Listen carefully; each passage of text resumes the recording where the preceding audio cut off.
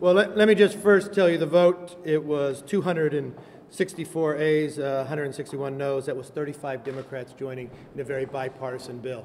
As many of you know, in the time here, when we were during the consideration of Obamacare, then Speaker Pelosi said that you have to pass the bill to know what's in it. We now know that the administration has read the bill and they know that it will not work with what the president said about the mandate on businesses, but we believe individuals should be treated the same. We know that Obamacare is going to harm our health care, raise our costs, and that's what you're seeing today in a bipartisan move inside of Congress. They see that they need to have fundamental change.